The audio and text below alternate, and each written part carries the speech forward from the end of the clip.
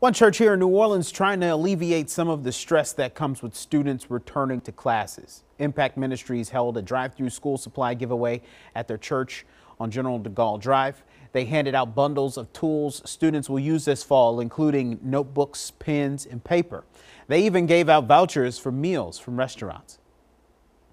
Church is more than just preaching behind four walls. Church is about reaching out to the community, finding out what the needs of the community are, and doing whatever we can as far as with our resources and our influence to help people, citizens in our community that we serve.